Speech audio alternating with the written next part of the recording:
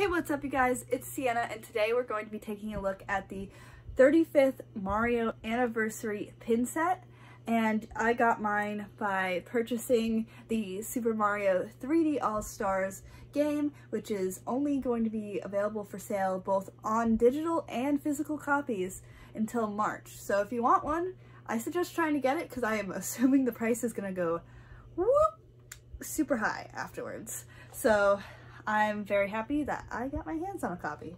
But when you got that game and completed a few other really easy tasks, as in like a little quiz and like downloading some like Mario backgrounds, which is also very cool, you were able to unlock and get the Super Mario Bros. 35th Anniversary pin set. It came obviously in a plastic thing that I took off of it so I didn't make horrible plastic noises, but it came in this really nice bright red box. It looks like one of those like jewelry necklace, like look at my new bracelet, or like fancy. It's a fancy box. It's a nice box. I like the box. Although all of these pins are going to be going onto my pin case, which currently only has Pokemon and my Discord Pride pin are all on it. But yeah, let's take a look inside.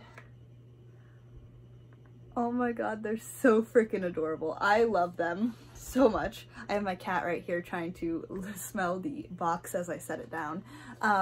They are so freaking adorable. Oh my god.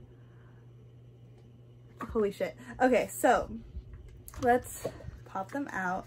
They're in a fuzzy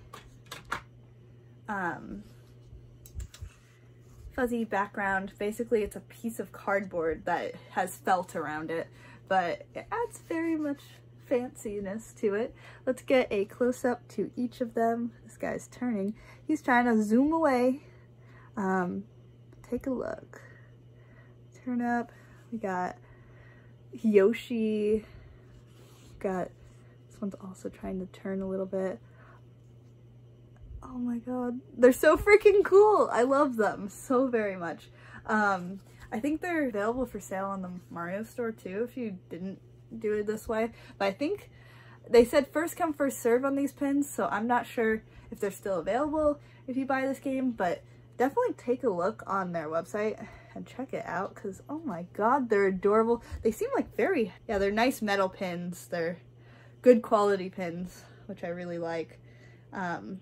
There's texture from like where each of the lines are, the outline of everything. They're really nice and I can't wait to add them to my collection. Let me know your thoughts on this, and if you were able to get one, down in the comment below. Hit that thumbs up button, subscribe to my channel, and I'll see you guys all next time for another video. Bye guys!